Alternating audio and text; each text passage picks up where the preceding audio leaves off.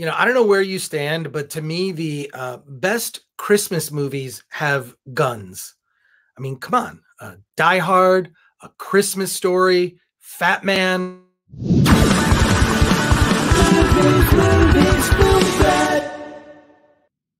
Welcome to the Film Threat Podcast. It is here. It is the holiday season.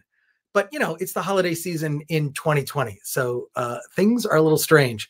I'm sure you have heard about this film starring Mel Gibson, Fatman. I'm excited to talk to the directors. It's the Nelms brothers. Let's bring them on the show. How are you guys doing? You're in a basement, I understand. Basement, yeah. We've been sequestered to the basement while Ian's family runs amok. Oh, my God. Okay, cool. Well, at least, look, I've seen laundry in the background sometimes when we've done the podcast, so this isn't so bad. But did a little better than that. Now, when this trailer, just the trailer for Fatman hit, it caused controversy, right? The movie wasn't even out yet. I remember the trailer hitting, and I'm like, whenever a lot of people hate a movie, that shoots to the top of my must-see list. So I need to know, like, where, because look, truthfully, in my intro, I talk about, movies about Christmas that have guns. It's a small group. It's Die Hard, A Christmas Story, and your movie. I can't really think of another one that has guns so prominent. But yes. Let's talk about like where this whole project came from. And I also want to talk about getting Mel Gibson involved. Yeah, for sure. So I think the original, we've all seen the family-friendly Tim Allen version, right? We've all seen the sociopath that comes down your chimney, wants to hack up the family with the axe. So Ian and I were excited because it felt like there was space in the Christmas genre for some sort of, for like an everyman sort of thriller-esque action movie. I remember we were just talking to each other a couple days ago about what the first DVD each other bought was, and I remember the first DVD I ever bought was Unforgiven, and the first one he ever bought was Unbreakable, which is really interesting because if you kind of smash those two together, it's kind of a Western, Unbreakable type of vibe to like the movie. Atypical superhero film. As we were thinking about it, we were going, "Damn, it's kind of right there." Well, yeah, you're right. I mean, it's like, to me, like, I don't know, like as a kid, I always liked things I probably shouldn't have watched at that age. I think those are the best things. Whenever there was the warning, I was never walking away from a TV that had that warning of like, nope, this is going to be a problem. And I do think that this, at least for kids of a certain age, this should come with a warning, which means they need to watch it when their parents aren't looking. It's kind of how that works.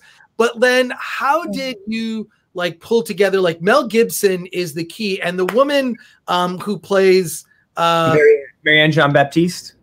She's incredible.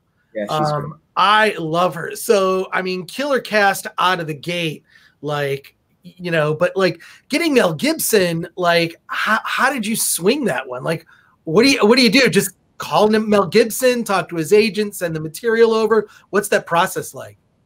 So we obviously are huge Mel Gibson fans since watching Mad Max and eating our Cheerios. Lethal Weapon, obviously really strong influence.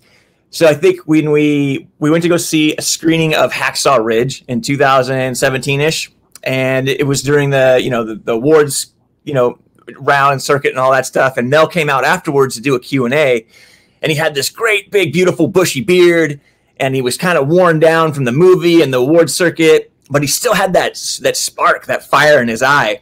And he was just kneading his beard, talking about making the movie. And he just had that weight of the world on his shoulders. And, man, we were just like, that's the guy. That's our Chris right there. And Ian and I came home and just geeked out about it. And that was 3 years before we actually ended up getting the movie going. So 3 years later, we're fielding, we're talking to producers, we're talking to financiers, we're talking to studios, stuff like that. It took us to digress a tiny bit. It took us 14 years to get the movie made. And basically because it was such a batshit crazy tone, people would read it and say, this is awesome. Like, Jesus, like what is this? And we go, what is it? What's right there on the page? And we're like, oh, read it. It's right there. And they were like, this is so director dependent. Like whoever gets their hands on this is going to be doing kind of their thing to it. And it wasn't until we made Small Town Crime, which is our previous film, that we were able to sort of point back. We went into meetings. We said, okay, this is the tone right here. It's this film that we just did before this. We're mixing Western. We're mixing drama, comedy. And we're keeping it very grounded. Action. Yeah, and action. And that was what enabled us. So we're trying to put the movie together. And I remember we get this email randomly after we'd submitted it to him and we'd written him a nice letter, you know. But you don't know how long it's going to take. It could be years before he even reads it or gets it. Yeah, and it might have been a couple of weeks since we'd heard anything. So, you know, you kind of write it off after that point. You're like, okay, whatever. I guess we better start thinking of another person to go to. But then we get this email. It says, hey, I enjoyed the film, or I enjoyed the script. I thought it was really funny. Let's sit down for a chin wag. So first of all, we're like, what's a chin wag? And then who is this? Because it wasn't like it was signed off like Mel Dude 25. Like that was right. There was the email's like a moniker, so it's not his name or anything. So and then he didn't sign off. So then I said, okay, great. I thought it was another production company. And I was just like, all right, great. Hey, we're really excited. You know, want to sit down with you and talk about it. But who am I speaking with? And then he's like, oh yeah, sorry, I forget to sign off sometimes. This is Mel. And I was like, oh my God. And so. Oh my God, that's incredible. So they were like, where to go from there? Our agent, their agent, they were like, all right, 45 minutes in this cafe over. They're like, what do you think about coffee with Mel? We're like, yes. Yeah. So we go meet him. It's supposed to be like 45-minute meeting, turns into 3.5 hours. Yeah. And we're talking about everything. We're talking about his past movies, everything else. We're talking about Fatman. And it was really at this this moment in the conversation that we knew we had the right guys. He starts talking about that scene where he's on the balcony, he's looking out over the elves, and he's got to break this news to them that they have to work with the military. And he said, I think in that moment, like it's such a downer of a moment for my character. Like I'm so depressed at this point. I think I should be almost ready to cry. I want to feel like real emotions. Yeah, and we're like, yeah. And he goes, and that's what's going to be so funny about it. And we're like, exactly. That's exactly what we're going for. You know, he really got the layers, and he really understood how we wanted to ground it. That's so cool. You mentioned Hacksaw Ridge. I may have been at one of those screenings. No kidding. Yeah. Because I remember it was at I'm part of the CCA, the Critics' Choice Awards, and so I'm fortunate enough to go to some screenings. I don't know how I get in, but whatever. Yeah, and I got to go to that, and I remember seeing him there. And you are absolutely right. He seemed like he'd gotten. I don't know. He just seemed kind of weary. Yeah. That press tour. I can't imagine, like, it's the only time I actually feel sorry for celebrities is during like that award season, like trying to pitch like all these people. It's just like, oh my God, this has to just be exhausting. Yeah, it's over and over and over. And Mel's so not that guy, right? Like he has a huge passion for the work, but he's not one to go out and self-promote. Yeah. He's not like that at all. It does disappoint me that I kind of feel like, you know, like the Twitter mob will still come after him over stupid shit. It really just does annoy me that there's no pathway to redemption for anyone. And so that really just bugs me a lot. Clearly we've, you know what I mean? Like I just feel like they're still after him. Is that like, did you worry about that a little bit when you were casting him at all? Like, did that concern you or anyone? I'll say that we definitely did our homework. Like we talked to as many people that we knew that had worked with him or that were one person removed of working with him. And we said, hey, you know, we're thinking of going into this movie and we really want Mel for this role. And we said, what do you think? And they said, every one of them said, work with him. You're going to want to work with him. So, yeah, well, I mean, Jodie Foster has been a huge proponent of him and has really stood behind him.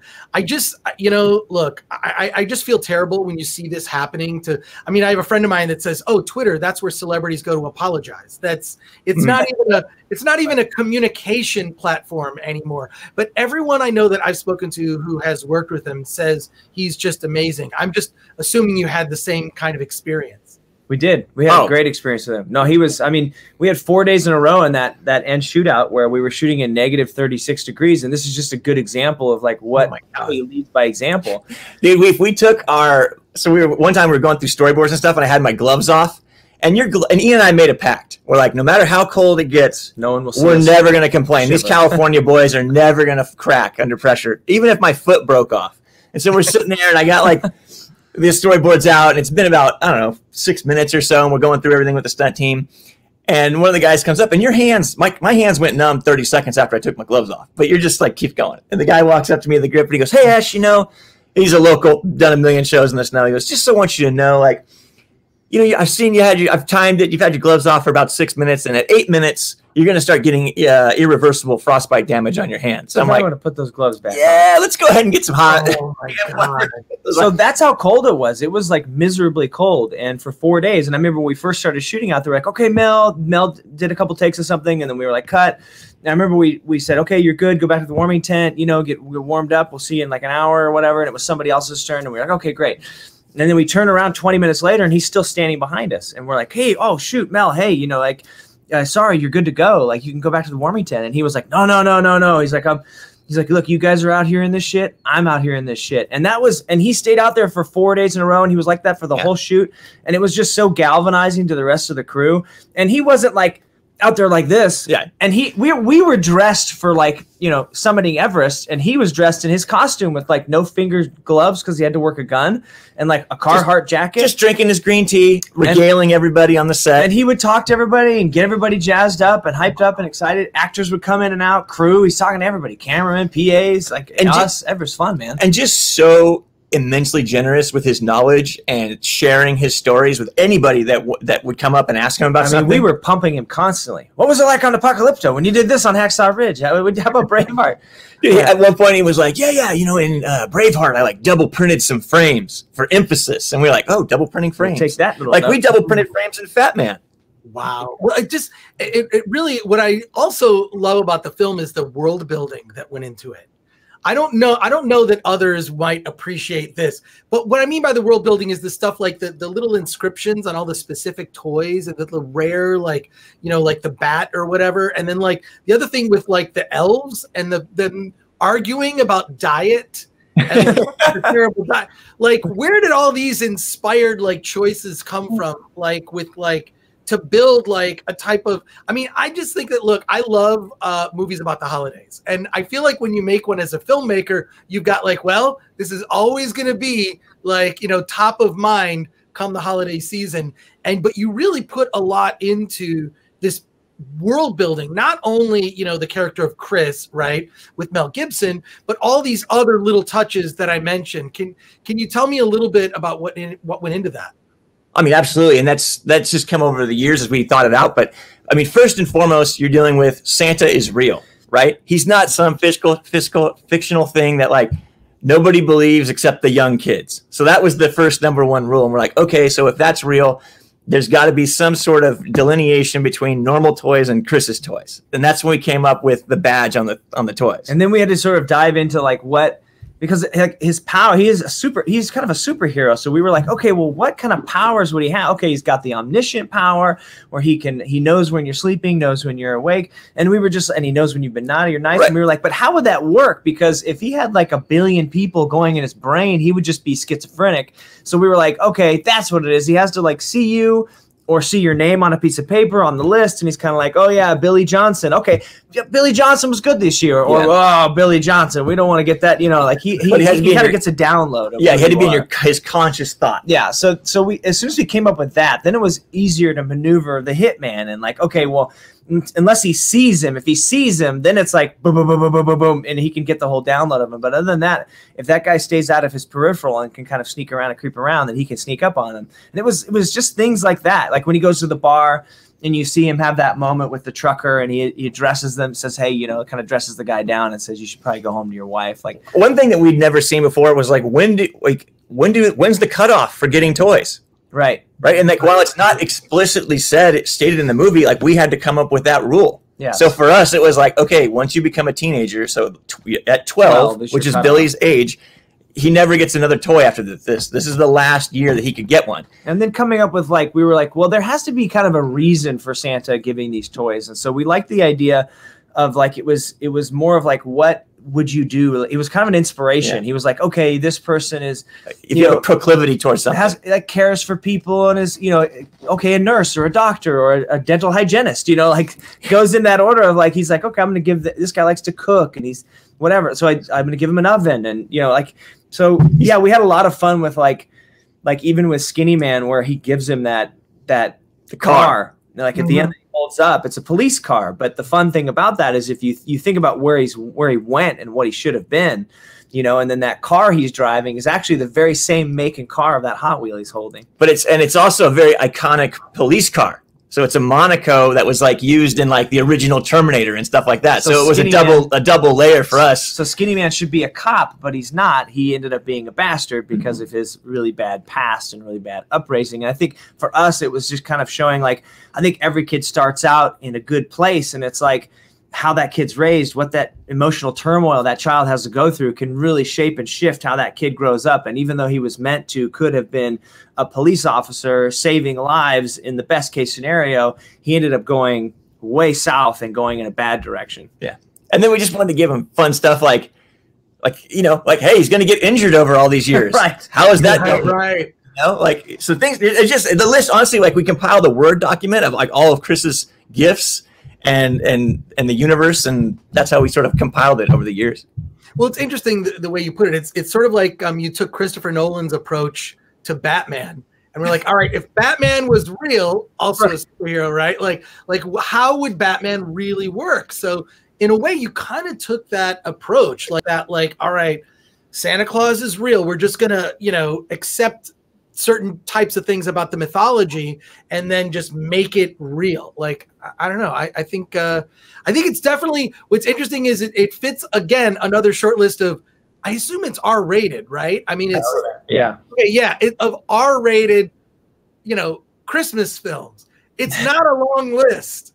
How does that feel? There was that, why am I spacing out the Billy Bob Thornton Christmas Bad Santa, right? So it's like with Bad Santa, Fatman, like you're on this like short list of holiday movies with guns and then like R-rated Christmas films, which I kind of feel like after a while when you watch the sort of heartwarming Christmas films, not really in my household. Anything outside of the Rankin Bass stuff, I don't go heartfelt.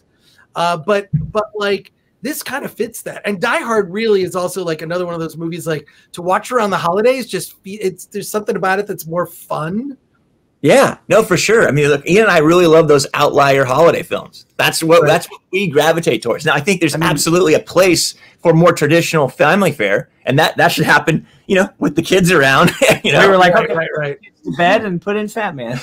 Yeah. I was going to say, what has been the reaction to the film? I mean, unfortunately, you were unable to have like a big premiere. Yeah, everybody got to attend. But what have been some of the crazy reactions to the film? I remember when I interviewed Richard Linklater years ago, and he said that after a while, a lot of the reviews sound the same, like everyone just sort of parrots each other. But then he would always only read the really negative reviews because he felt like he would learn something from it. So I know that the reviews on the film have been kind of mixed. Like, what do you read that stuff? You give a shit? Like, who cares? Like, almost like the Twitter mob going after Mel Gibson, which they're always going to go at. They're never going to not go after him. Sure. Yeah. But like, I think just ignore them because Twitter doesn't represent the real world. I think everybody realizes that now. Right. And there have been reviews that have gone after him, which is honestly what we've been focusing on is the people that are supporting the film and digging the film, because that's what's most important. Like, I don't know. I guess you want to know what some of the gripes are or whatever. Like, I think it's like, I can't believe you did this to my Santa kind of gripes. Yeah, we had one the other day that was like, there's too much profanity, and we're like, well, this probably wasn't for you. Like, it's an R-rated movie. I'm sure it listed that. Well, it's so violent, and we're just like, I know, but I'm sorry. Like, we made that's the Santa we were after. But I think, look, there was also people that wanted a total send-up farce, and we didn't set out to make that movie. That was never the intent. So I think there are people like us who really want a grounded, gritty Santa movie. Because we can't do anything about the people who watch the movie and complain that we didn't make the movie they wanted us to make. Or that they would have made. Like, go make that movie. You guys so should. You have to just kind of throw your hands up and be like, okay, well, let's move on. Like, let's move on to the people that either got it or have like a great criticism. We definitely read them. Yeah.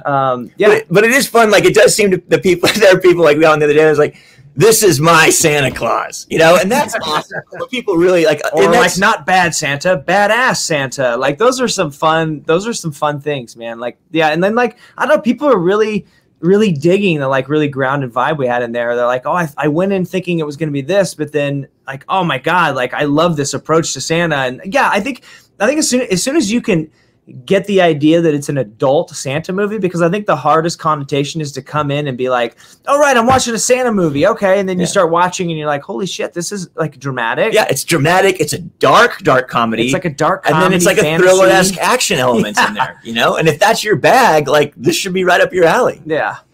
And I think people are really excited about Mary Ann also as Mrs. Claus. Oh, she was great. She was, every time she turns up, she was in that movie was it In Fabric? Fabric. Yeah. Yeah, that is a horror film about a killer dress. Oh, that's awesome. This dress sort of actually is involved in murders. It's such a great, weird, atmospheric horror film. It actually make a good double feature with Fatman. There we go. I'm down. I'm down with that. Fabric. Look that up. Ian and Eshom, thank you so much for being on the Film Threat podcast. Congrats on Fatman. It's now it's one of those movies that every holiday it's going to come around, no matter what. I think it's that's awesome. Man, we appreciate it. Chris, We've actually been big fans of yours, Chris, since even since your festival book, man. That's one of the. Oh, really? That's the first book we ever started with, was that festival book. We bought that book and we used it. It was and we got into our first film festival back in 2004, and we got our first review from one of your Film Threat folks. That was the first review we ever got on any film we ever did. Now, it wasn't a blazingly positive review. It was a $1,500 feature film, so you got to cut us a little slack. Exactly. They cut us, but they were just like, holy, you know, it was positive enough, and yeah, man, we feel like we got some history with you and your site, man. Oh, that's cool. Yeah, well, we have a philosophy though. You can't judge, you know, a small indie movie on the same level as a big budget feature. You definitely have to take into account like you know, the fact that everything is against indie filmmakers. Sure. So, yeah, I mean, the fact that you've made it this far, you should be really proud. It's one of my favorite things about your site back in the day, I don't know if you still do this, but you used to, like when we sent our DVD in, we were like I said, a $1,500 film with no stars in it, and you got like on your site, it was like, hey, mail in your DVD, and I can't promise when the hell we'll watch it, but we'll watch it and we'll give it a star rating. Wow. And we sent it in, and you guys did, man. You put it up, and there was a review right there on the site that we were promoting, being like, hey, we actually got reviewed by a legitimate reviewer. You guys we still do that, actually. If you go to filmthreat.com, there's a little button that says submit, and you can submit your movie for review, like any movie. Like, it doesn't matter. Like you made whatever, send it to us and we'll review it. So we still do that. I will say we've got like 30 writers all over the world, and I don't know. We do our best to cover the indie film industry. But I was hoping your run at distribution was going to keep going, man. God, what was the one with the? It was like a DJ. It was like a monster, and it took place in a DJ. I can't remember what the hell it was called, but man, you distributed like a little horror film that was pretty great. Oh wow, we did a bunch of them, like Necromantic by Jörg Buttgereit, a German filmmaker. A lot of them, yeah. No, we're actually, I mean, not like this is news or anything, but we're actually looking at starting our own streaming service. So oh, that's awesome! We have a lot of indie filmmakers that want to have us release their movies. I think physical media is really hard to make a go, but our own streaming service where you can, like, a lot of movies you can just watch, and other movies you can kind of just like for an additional purchase check out. Like, so I think that's a great idea, man. This is news. This is yes, and yeah. I'm trying to line up the investors. You know what it's like. You got to hustle for years to make something happen. It's a marathon, baby. It is a marathon. But you're tenacious. I know it's going to be great. All right. Well, guys, it's great to meet you and chat. This is awesome. I have to thank our sponsor, actually, Storyblocks. Go to storyblocks.com/filmthreat. They're a big supporter of us at Film Threat. Great tools for indie filmmakers. Guys, this is awesome. When it's playing or anything? Sorry. What's that? Do we need to say when it's playing or anything like that, or is that going to be? Oh yeah, no. What am I saying? Bad. Fatman is out. It is available. It is on video on demand platforms and in theater.